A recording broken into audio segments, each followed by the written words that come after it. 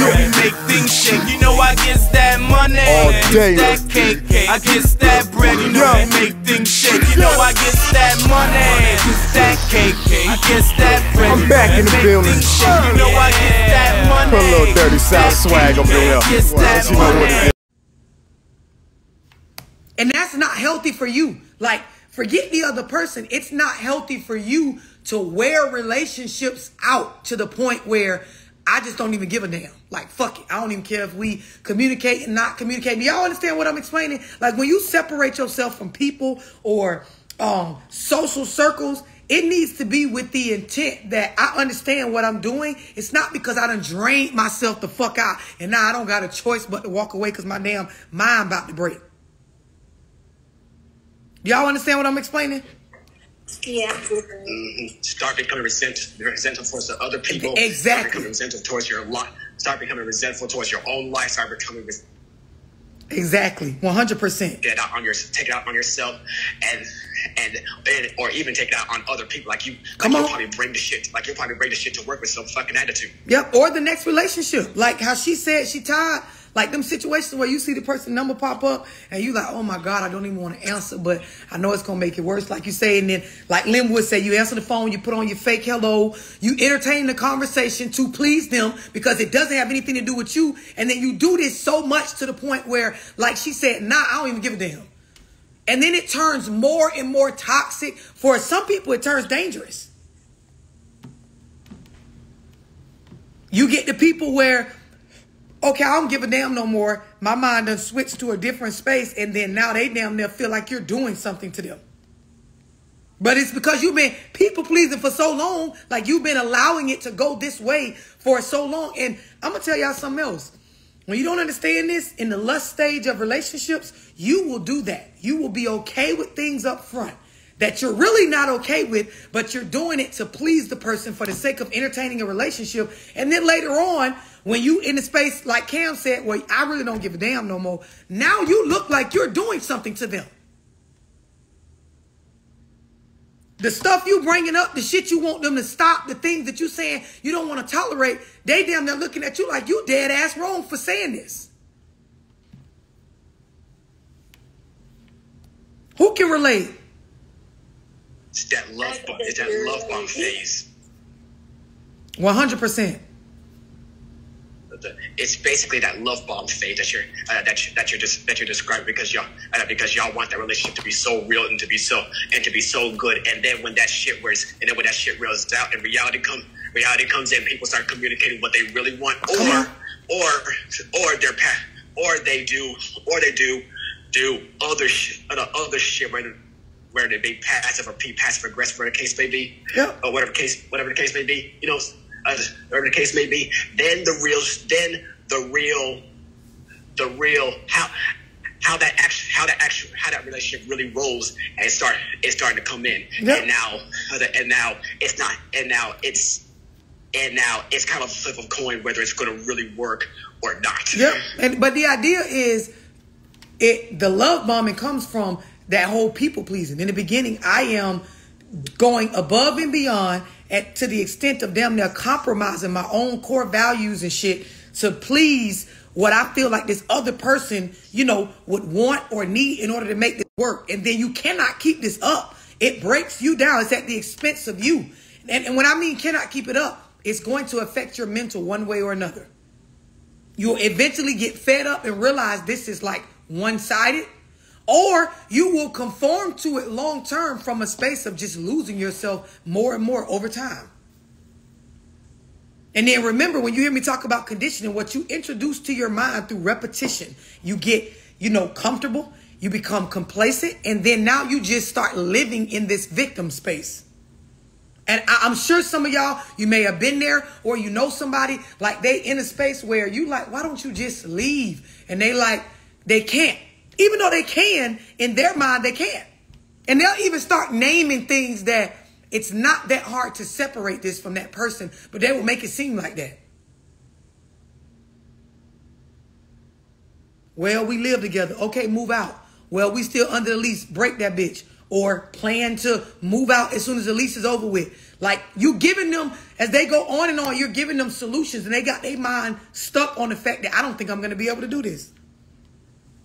So now neglect, right? It says if a person has little time or energy for themselves, they may neglect aspects of their own self-care. It says this could include personal hygiene, appearance, mental or physical health, or a career. It may even mean they have less energy to help others in the long run. Now, I'm going to tell y'all something, right?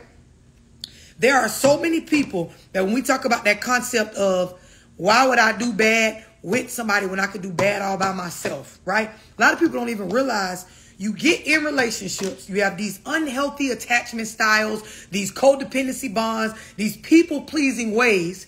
You start to neglect, not the other person. You start to neglect your self-care in a realm of personal hygiene, appearance, mental health, physical, even career.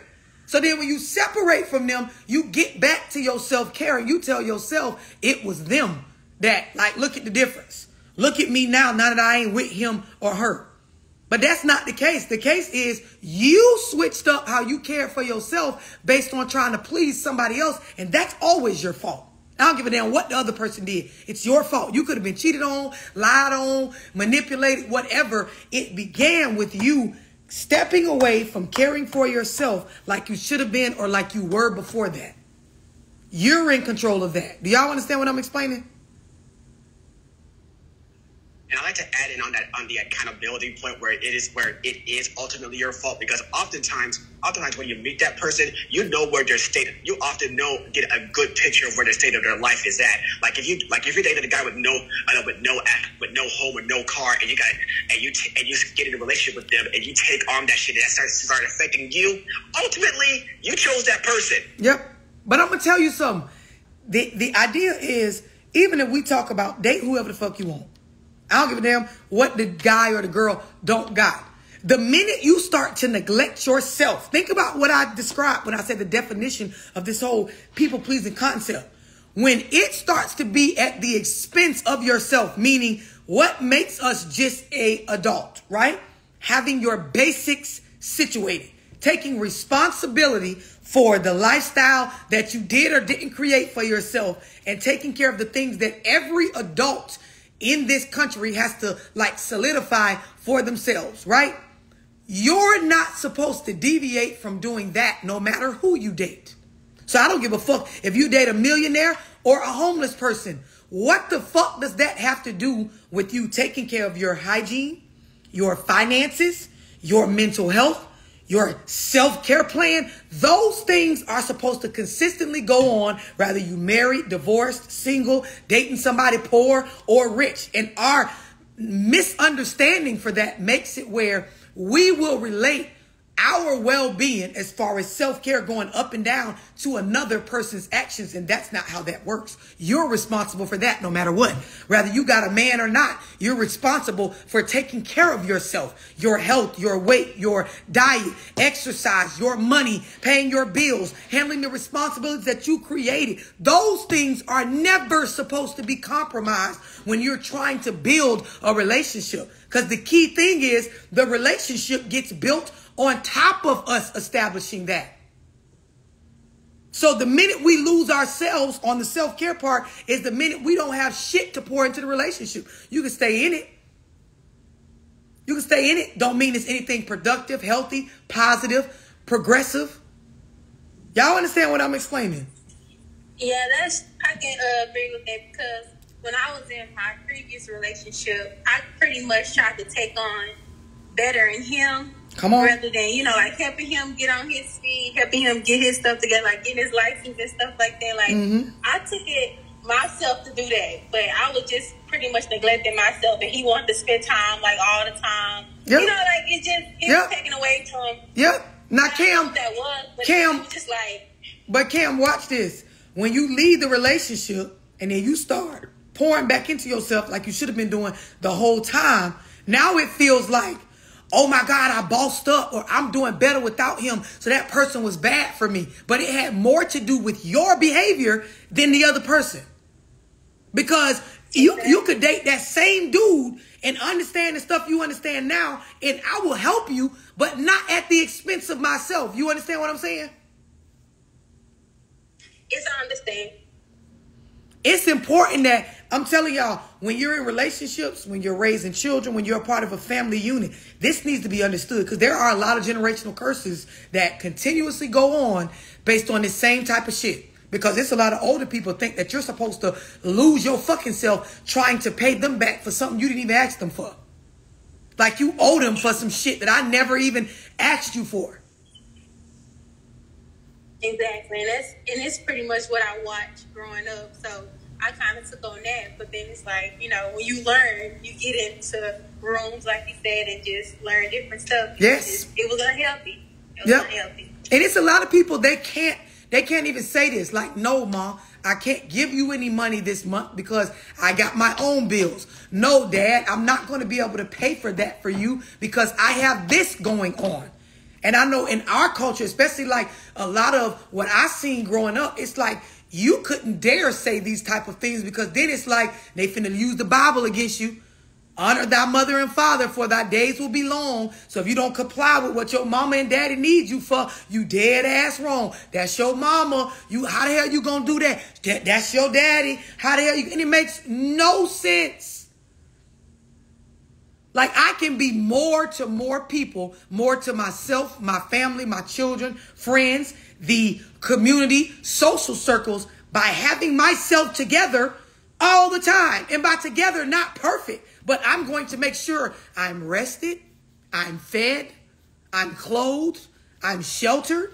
My mental health is being sought after. Even if I didn't have a good day today, I spent some time seeing about myself.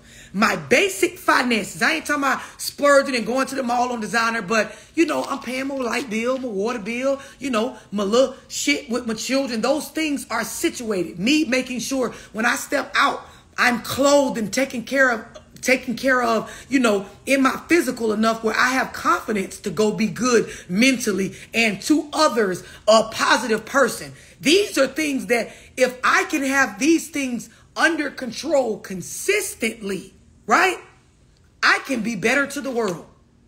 Anybody ever felt like, okay, I want to do some philanthropy work. Like I want to give back in my community. I want to do some sort of charity event. I want to get involved. Anybody ever felt like that? Absolutely. You can't even really get in a space of caring about it fully if you can't get this shit that I'm talking about under control. Who the fuck wants to be somewhere helping somebody else? Don't worry about my goddamn light bill. Or if I'm going to be able to afford some more deodorant and soap for the house or some bleach to be able to clean some dish detergent and wash it. Do y'all understand what I'm saying? Yeah, it's like pride as a church when they be one of their tithes and you be like, look, I got a bill to pay. Yes. Like, I would love to give to the building fund and the church and whatever we need, but goddamn it, I'm in here worrying about the lights being off. Anybody got anything they want to add to this? I'll answer that. I know you just joined in. We're talking about people pleasing. Okay. And so we got to the point where I'm going over the risks of it. So we were talking about neglect. So if a person has little time or energy for themselves, they may neglect aspects of their own self-care. This is when you out in the world or in relationship pouring more into the other person for the sake of trying to please them, and you're not even seeing about yourself. When you're taking on all that weight for other people. Yep. And half the time they don't even ask you. People nowadays, and I've said this on lives before, nowadays people done got so good with the manipulation, they can see a overly caring person or a people pleaser to where all they do is get around you and bring up their problems. And we all know you're gonna offer the money up. All I gotta do is sit around and just keep mentioning, ooh, I can't pay my light bill, y'all. Ooh, these, my baby want these shoes. I know y'all is them type of people. So I'm gonna sit here and just keep bringing up my problem. And then eventually one of y'all gonna volunteer to help. And it is very much a manipulation tactic. Don't think that family, friends, people that know y'all, they will do this. Who can relate? That's my brother. That's my brother and that's my mom. Like, they do, like this weekend I was put in a situation. My brother, he wanted a rental car, right? So with the rental cars, they have, if you do a debit card, they run your credit. Right. So he had a debit card, so his credit ended up getting denied or whatever. So he had this whole puppy dog face and all this extra stuff. So then I called. Want you to volunteer it? Yeah. So my mother was like, did they let him get it? And I was like, no, they said his credit is back or whatever. So she was like, you gonna get it for him? And I was like, no, like you wouldn't do it. So why would you tell me to come do on, it? ooh, talk about it. So when my brother I ended up getting my brother the phone. So she got on the phone with him. She was like, she gonna get the rental car for you? Like, that's the second time. So it kind of like pissed me off in a way. So I had to tell her about herself later on that day. Like, don't volunteer me to do nothing that, you know, you wouldn't do. Right. I ended up doing it because I'm kind of like that about my brother. But I told him, I broke it down to him. It's not healthy, Cam. It's not healthy. And I'm going to tell you something else. It's not genuine. Doing, like, I want y'all to understand, looking out for somebody and gratitude, it does not supposed to go against self or what your first mind is telling you. Y'all get what I'm meaning? Like, if everything in me is telling me it probably is not a good idea to get this motherfucker a rental. Mama don't even get him a rental. Like, I love my brother, but goddamn it, I should be able to express and show love to him in different ways than people pleasing, meaning going along with something that pleases him, but it goes against self to the point where the entire time he riding around in the rental, I got my fingers crossed that he don't wreck it or do something irresponsible to where I damn near regret even helping the person. Because guess what comes next on this list? Resentment. One of the risks of people pleasing, resentment. Because as soon as something serious like that happens, you damn near now you resent the person. People who feel they have no choice but to please others may grow to resent their role, causing feelings of anger or frustration. This can manifest as passive aggression. Linwood, you said that. This can manifest as passive aggression, which is when someone indirectly expresses anger, such as jokes, sarcasm, silent treatment, ignoring a person. Who can relate? That describes me. Yeah, that's my go-to. That describes me. That describes me when it comes to a lot of my past relationships. Whenever I actually do stuff for the other person, they don't, and they either don't reciprocate, or I'm actually enabling their behavior, but I don't know that, so I'm getting. Yep. I don't know that, so I'm getting mad. But because of what I've been through when it comes to my personal trauma, because my parents fussing at the house, that's my story. I'm gonna tell you. My parents fussing at the house, that's my story. So direct conflict, I don't want to do it. So here. Yep. So guess what? I'm passive aggressive as hell. Yep. Remember earlier when I described, like, these are traits of people with people pleasing, like, personality or this particular shit on them. Because that's, for me, it be on them. You could tell. This is why, like, on a lot of my lives, y'all hear me talk about how if you continuously attract a certain type of person, like you always, I attract narcissists, or there is something about you that is attracting them. You have certain things going on with you. We can smell it on you that you a people pleaser. And you got to know, your families know that about you as well. People know who to call. The same way she just explained, it's family members that will tell you to go act so-and-so. Hey, can I borrow $500? I ain't got it, but you can ask Brittany. Call her. She'll probably give it to you. You got her number? You need me to give you her number? You know she got a new number. Let me give you her number. Because we know him. Call Brittany. She'll give it to you. I ain't got it. Okay. So how do we... Well, I guess we're going to get into that later. Yeah.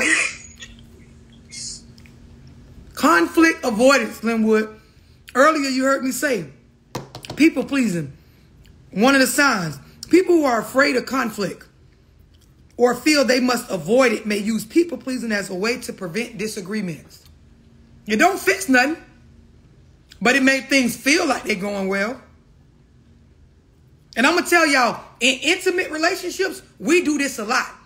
We like somebody, or, we already got a kid or two from them, and you trying to make the relationship work. You sit there, and I'm going to tell y'all, a lot of our friends and family members be pointing this out. They don't know a lot of the psych terms and shit that I be using, But they will say, you ain't even acting yourself. Like, you let him do all that, or you let her do all that. You ain't even saying, damn, if that was us, you'd have been cussed us out. They can tell. You going for shit that don't even match with what they know you to be, like, going along with. Who can relate? Most definitely. You did a song about this, love. It's called Toxic. So now, resentment and then relationship problems. When a person is unhappy, it can affect their relationship. So, for example, if I'm sitting here going along, I'm people pleasing, right? I'm trying to make the relationship work. So I am allowing you to do a lot more than what I'm actually okay with as far as my core beliefs or how I feel I should be treated. We're going to have relationship problems because it will show up in other ways. I've done a lot of one-on-ones with couples where part of their issue is one or both parties practice this people-pleasing behavior. It doesn't show up in arguments because they going along to get along. They avoiding conflict, right? By just, agreeing when they don't really agree, or, never even bringing things to the table to conflict resolve through. And then it shows up in their sex. We trying to have sex. He won't get hard. He's saying he trying to have sex and she ain't really into it. She could tell he waiting on him to just finish. And I'm going to tell y'all, this happens often. A lot of times in people's marriages, it gets to the point where the other person ain't speaking up, but they're turned off. A loss of attraction has occurred. No, I don't want to break our family up, but right now I'm in a space where it's a lot of shit you doing I don't fuck with. But I'm in a people-pleasing space, so I'm going along with this shit. But then you can see the resentment and the unhappiness show up in other ways. Who can relate? Definitely. That's how my marriage ended right there. Years and years of resentment. And it shows up, I'm sure it shows up in your sex life. It shows up in your ability to... Yeah. That was one of the first places it showed up, because it was like, I am nowhere in the mood. Like, yep. Are you serious right now? Yep. And the other person thinking like, well, damn, we together. Like, a lot of people will back off from conversation. So like, we ain't broke up, but we don't really talk. This is when you hear people talk about they in that stage of like, I feel like this is my roommate. And then you get like, somebody said earlier, you to the point you don't even give a fuck no more. I ain't even asking where bitch at, what's going on, when we gonna do something together. I don't really give a damn. You be mentally drained. Anybody got... It happened to...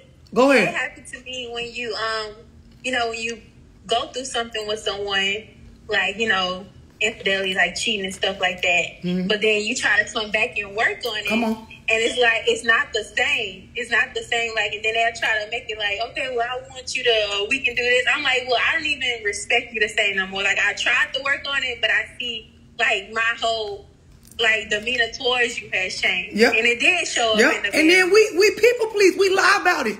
We stay in the relationship, making it seem like we want to move forward, but everything in you is telling you, I'm embarrassed. I'm not really into the intimacy like that no more. I'm really viewing this motherfucker different because of what we done been through. Now you mix nowadays the internet and shit online. You're really the liar. Like, they cheated, but you being so fake by going along in this shit and not really saying, hey, listen, honestly, my view of you has changed and I need to seriously evaluate whether we should be going forward together. We need some help. We might need to go to counseling, do a therapy session, because me trying to deal with this with you on our own, you ain't finna get none. I ain't finna be doing what I was doing before. I ain't finna be pouring in. I ain't finna be giving a fuck. Bitch, I really don't care. And anytime you say anything to me, I'm gonna bring up how you cheated. Exactly. But then that's what some people don't understand. Like, some people say cheating is not that bad or you can get through cheating. Mm-hmm. But some people can't. Like, and they try to make you feel bad for not.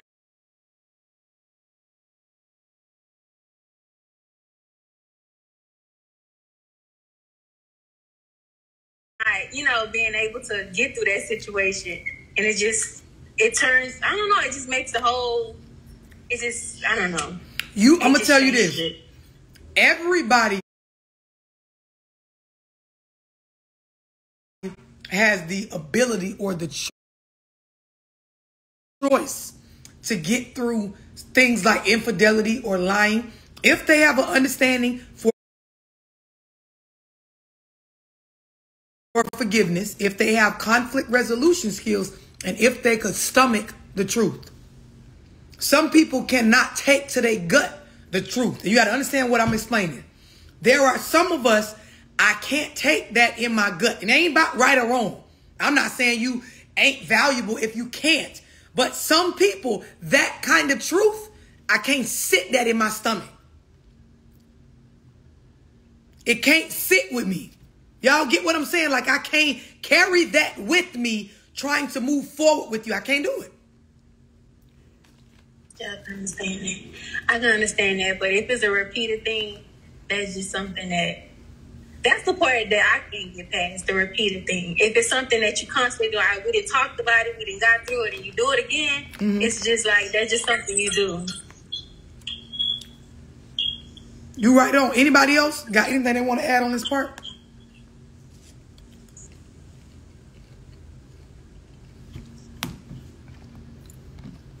So then after the relationship problems, and this is when you hear people talk about losing themselves. You see people crying, I don't know who I am anymore. Loss of identity. People who think a lot about pleasing others may become less aware of what they want and how they feel. And this is why I talk to guys about this, like when on one-on-ones, when they picking women or choosing to be in a relationship, I don't care if you gay or straight. When you don't take into account whether a person has a sense of their own individuality and they're giving you all this shit up front that you know you ain't earned, that's a red flag. And by red flag, I mean it's something that you need to pay attention to. It doesn't mean you got to duck out on dealing with them, but you got to get on the same page about them having a clear understanding of self. This is when you be in relationships with people, and some of y'all might have been that person where you sit home and whenever you ain't working, you worried about where this other person at, what they doing, what they got going on. You end up questioning them about everything. You start operating from a space of like you want to know more than what you should based on boundaries. You start to lose your sense of you. And I've witnessed some people, as I said earlier, their friends and family start to have to tell them, God damn, like you worried about them more than you worry about yourself.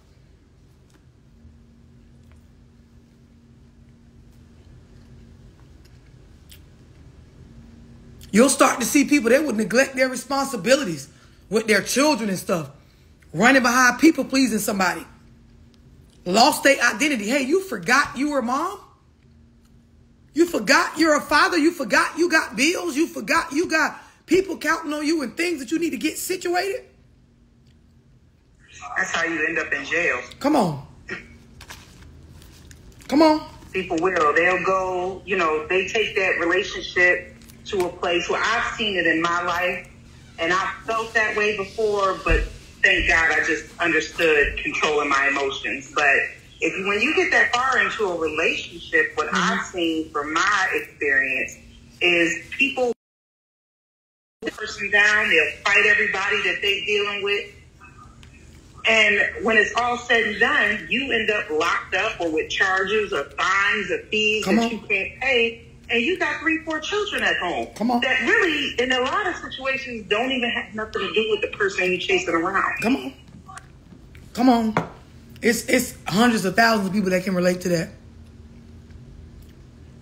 But I just, that whole taking advantage thing, I've had the family members that direct traffic towards me for, people's needs. And I don't think it was so much of a, I'm that type of person, because I really don't exude that. I don't, portray that I'm this giving and willing person.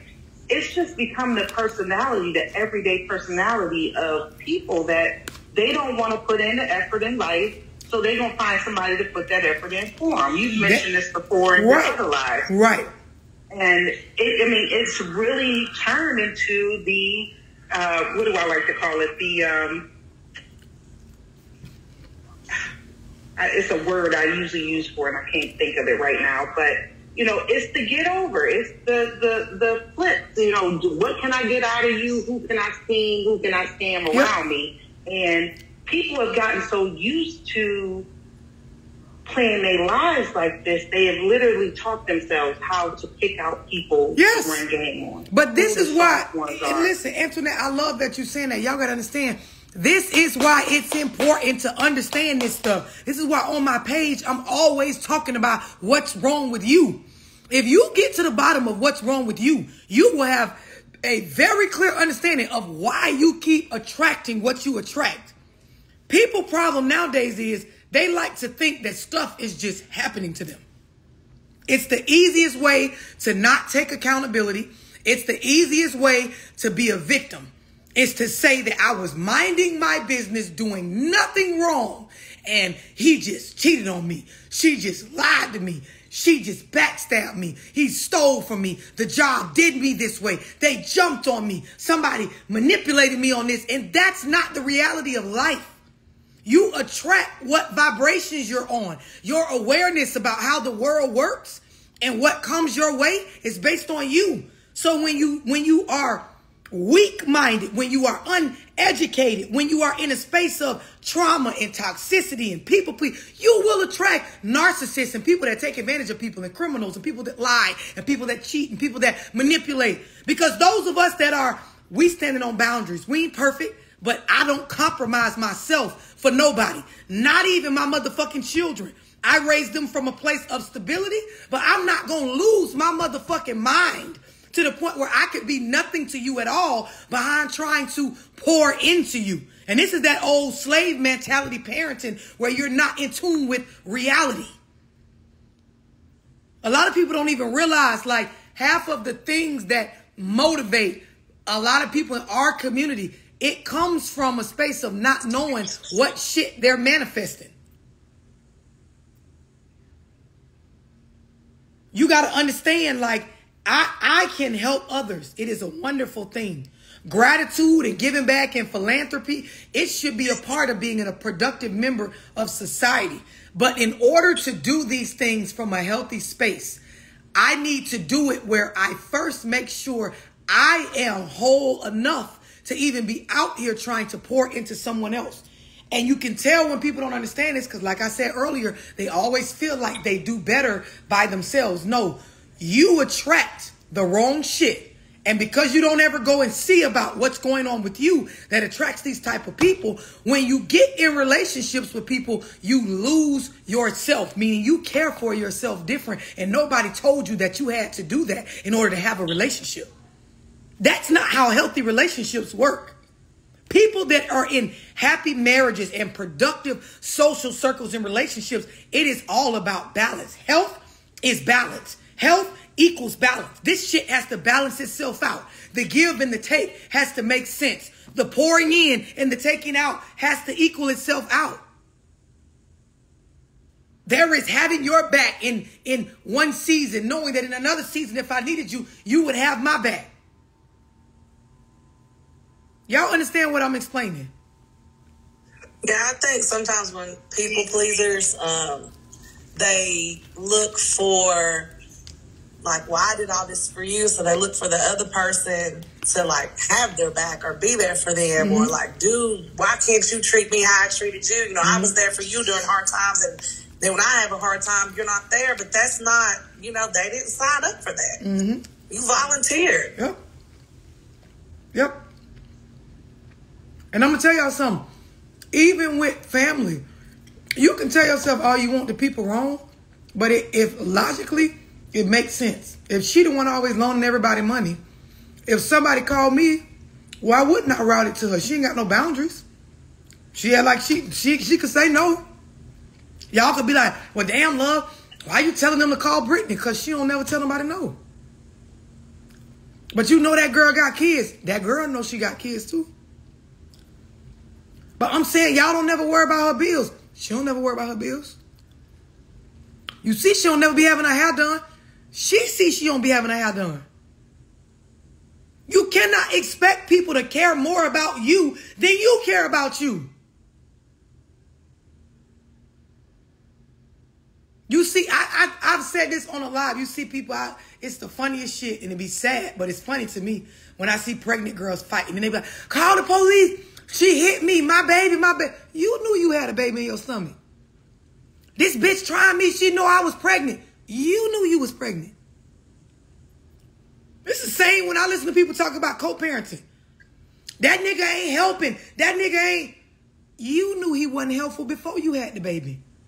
You knew the nigga wasn't family oriented and telling you he want a baby when you first showed him the pregnancy stick. Bitch, stop acting dumb. You got to care more about your situation, your livelihood, your stability as an adult, and you do not let up on those things, even when you're building with someone else. Do y'all understand what I'm explaining? Yes. And this is something you have to teach your children. A lot of people ain't being raised with these values instilled in them. When I do my parenting and co-parenting Zoom, when I talk about parenting children, with my children, I teach them, you ain't got to do what I say because I'm your mama.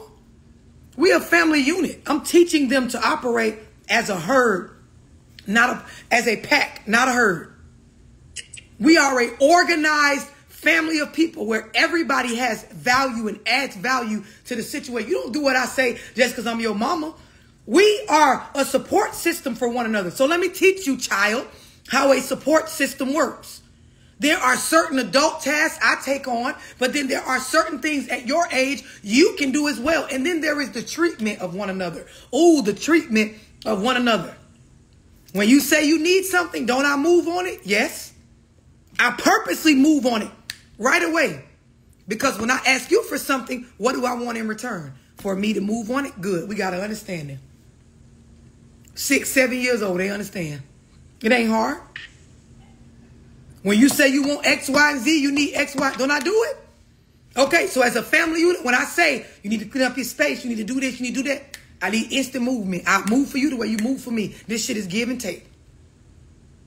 And based on our roles, there will be a lot more that I will have to do than you will ever have to do for this family unit. But you just need to understand what you do in your role. That's all. Simple. The idea is what I'm getting at. A lot of us were taught to use and be one-sided and people please and bond with people in weird ways from childhood. A lot of people walk around, they think people are just fucked up adults. He need to stop that. She need to stop that.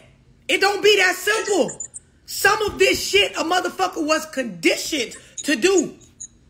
They have core beliefs and paradigms where they believe this is okay. Anybody ever been in a relationship with somebody and there's some shit that like, I strongly feel that's wrong and the other person strongly feels ain't nothing wrong with it?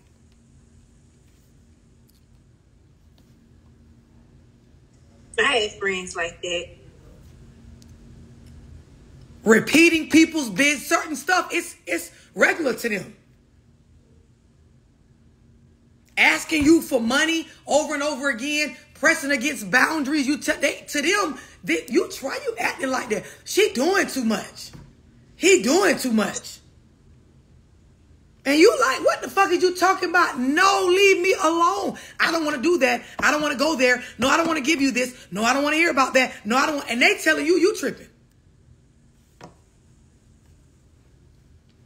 It's crazy how self-worth to me played a lot into this subject, because once I figured out that, my self-worth, come on, what I found valuable in myself, people really couldn't get over on me like that because I saw the lack of value in them when I figured out what my values were. Yep. And so I couldn't, if I can't, of course, I want to invest in myself.